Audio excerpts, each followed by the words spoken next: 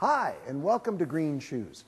Our successful business is built on the philosophy of quality footwear and great service. Come see us at Green Shoes in the Medicine Hat Mall. We look forward to meeting you.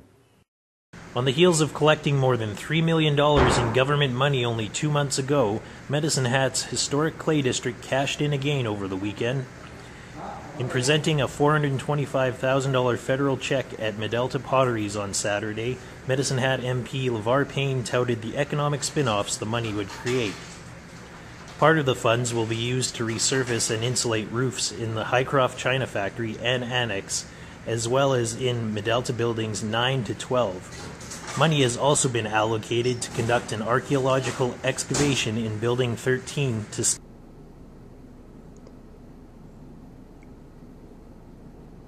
award video productions documenting Buildings 12 and 13 and the excavation work within, in order to show the workings of the various kilns in the building. Lastly, the feds have footed the bill for the development, design, and production of educational materials for local grade 4 students.